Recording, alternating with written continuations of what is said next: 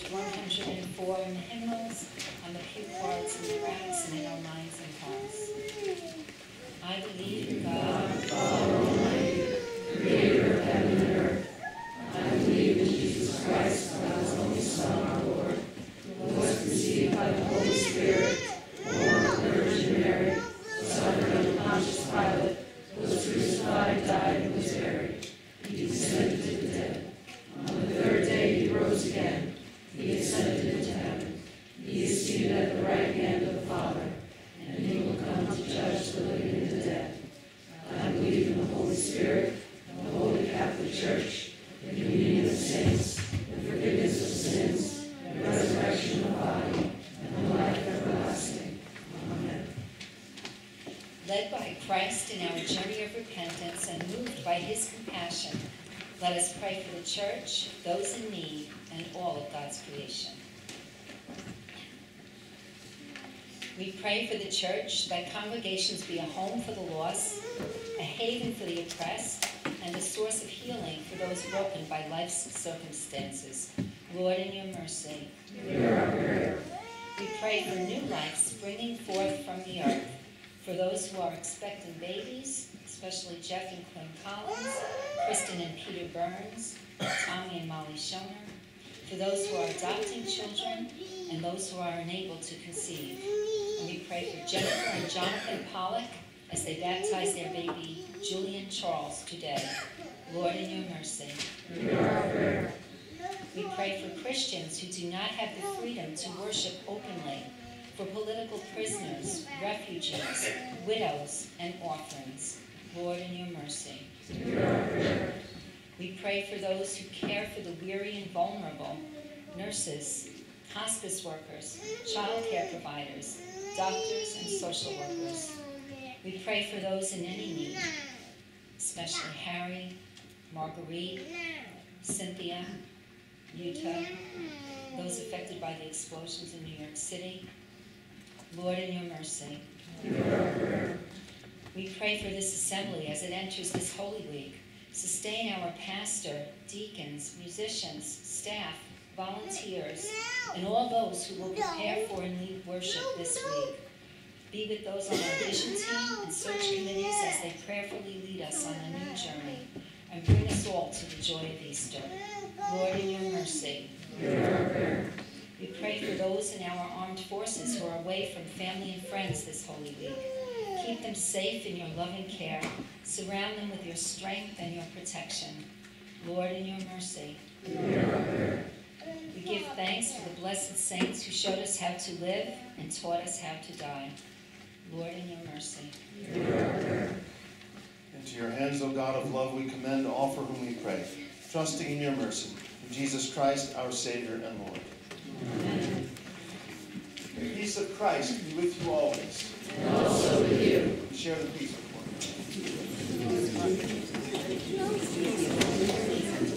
Peace be with you.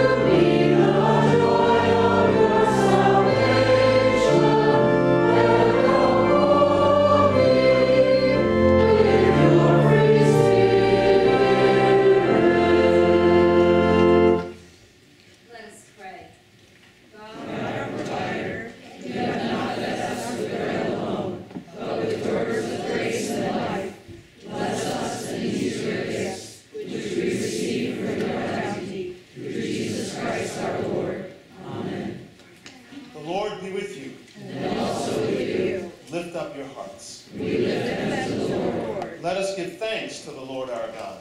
It is right to give thanks and praise. It is indeed right, our duty and our joy, that we should at all times and in all places give thanks and praise to you, Almighty and merciful God, through our Savior Jesus Christ, whose suffering and death gave salvation to all. You gather your people around the tree of the cross, transforming death into life. And so with all the choirs of angels, with the church on earth and the hosts of heaven, we praise your name and join their unending hymn.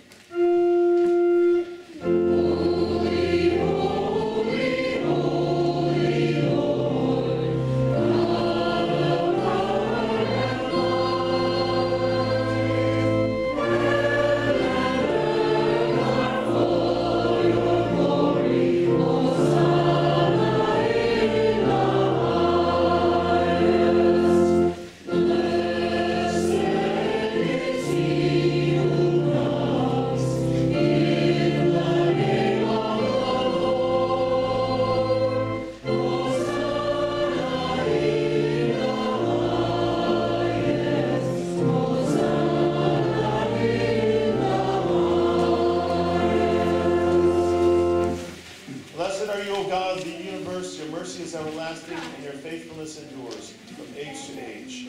In the night in which he was betrayed, our Lord Jesus took bread and gave thanks, broke it and gave it to his disciples, saying, "Take and eat. This is my body, given for you. Do this for the remembrance of me." Again, after supper, he took the cup, gave thanks, and gave it for all to drink, saying, "This cup is the new covenant in my blood, shed for you and for all people for the forgiveness of sin. Do this for the remembrance of me." With this bread and cup, we remember our Lord's Passover from death to life, and together we proclaim the mystery of our faith. Christ has died. Christ is risen. Christ will come again. O God of resurrection and new life, pour out your Holy Spirit on us, and on these your own gifts to us of bread and wine. Bless this feast. Grace our table with your presence. Come, Holy Spirit. Reveal yourself to us in the breaking of the bread. Raise us up as the body of Christ for the sake of the world. Breathe new life into us, and then send us out burning with justice, peace, and love. Come, Holy Spirit. With your holy ones of all times and places, with the earth and all its creatures, with sun and moon and stars, we too praise you, O God, blessed and holy Trinity, now and forever. Amen. We pray together as Jesus taught us. Our Father, who art in heaven, hallowed be thy name. Thy kingdom come, thy will be done, on earth as it is in heaven. Give us this day our daily bread, and forgive us our trespasses, as we forgive those who trespass against us. And lead us not into temptation, but deliver us from evil. For thine is the kingdom, and the power, and the glory, forever and ever. Amen.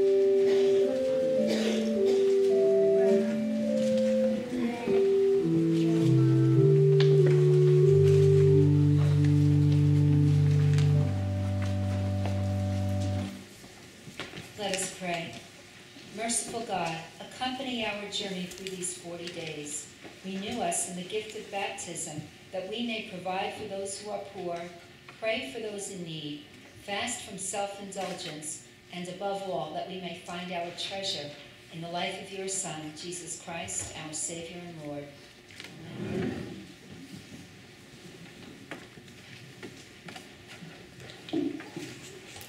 Good morning. Good morning. It's really nice to see you all here today. A blessed Palm Passion Sunday to you. Special welcome to our guests. A reminder to all of you that we do have fellowship time downstairs. If you'd like to come down and grab a little something and have an opportunity to catch up with one another on your week. Indeed, God has accompanied us through the season of Lent, and we can see the end, right? The sun is coming up a week away on the horizon. And a reminder that we made a commitment. I made a commitment for you that we're going to invite lots of people to be here next Easter Sunday as we celebrate. Make it an event to which you invite friends on your Facebook page, people you meet. Be here next Sunday, or wherever you are. Find yourself in worship and praise God for the wonderful miracle of God's overcoming love. Just a few brief announcements to share with you before I send you on your way. Thanks this morning to so many people who helped make the service the meaningful expression that it was. The choir, the bells, but I do want to thank Karen Nerman, who puts so much effort and passion into making this service work and communicate what it intends to communicate. So thank you to all of you, but especially to Karen for her gifts for that. And again, to Lynn for the icon in the back. I hope you'll take note of that as you go out and as you hear throughout the week. We do have services Monday, Tuesday, Wednesday at 7 o'clock. That's downstairs in the church library. It's a brief half-hour prayer service that you're welcome to join us for if you have the time and find yourself in the neighborhood. Very nice ways to get us into the spirit of Holy Week. And then on Monday, Thursday, this Thursday, and Good Friday, we have services at 7:30 both nights here in the sanctuary. I hope you'll find some time to join us for those worship services because they do have lots of meaning and grace to communicate.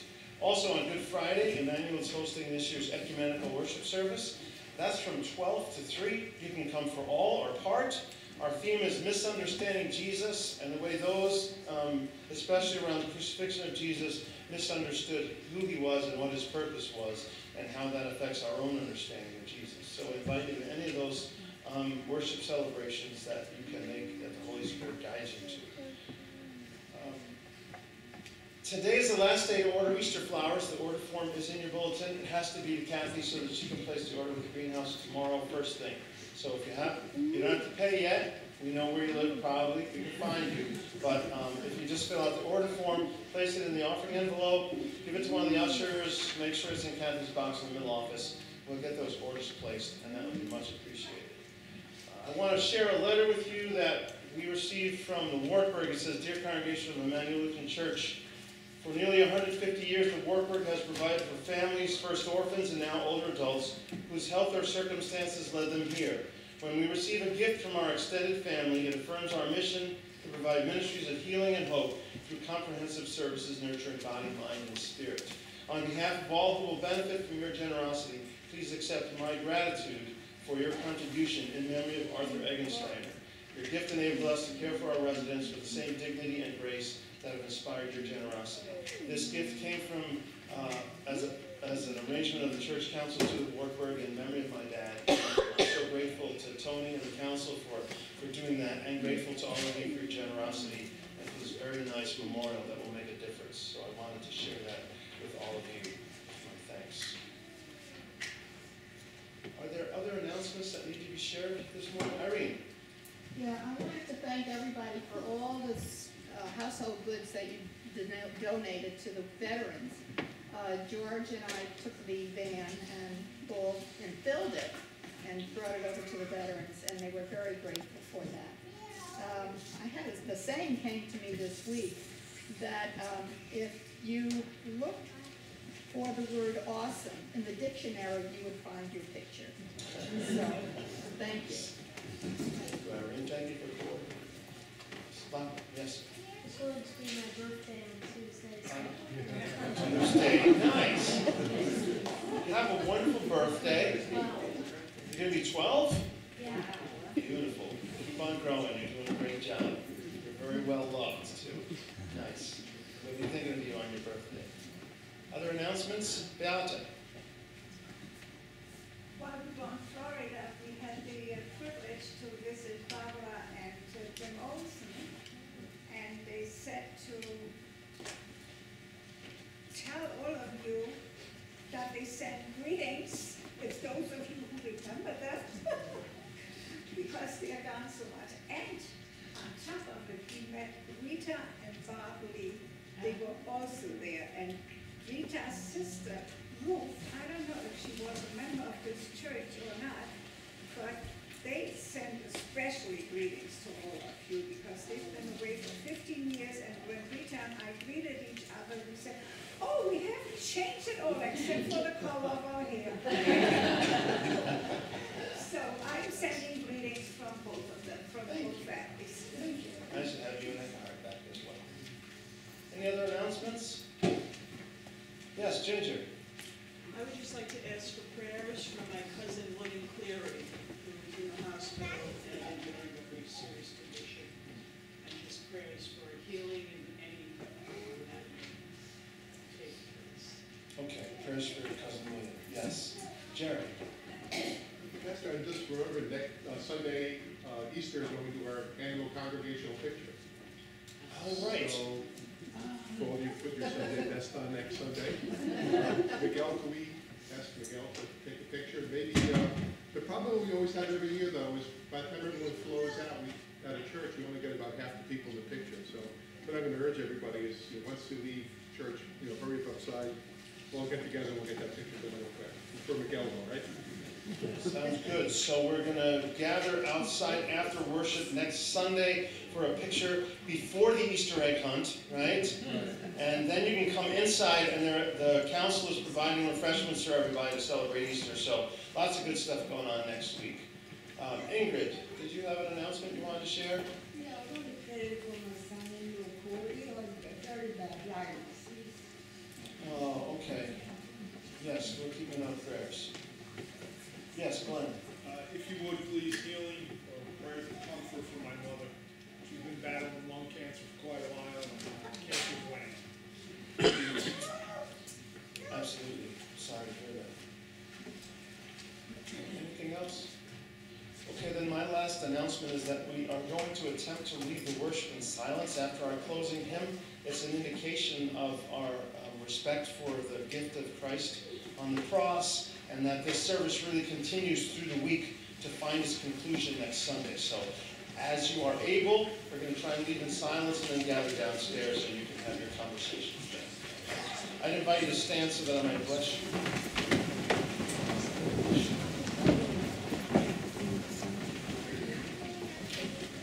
The blessing of God Almighty, the wisdom and power of Christ Jesus, and the light of the Holy Spirit be among you and remain with you always. Our setting song is number 353.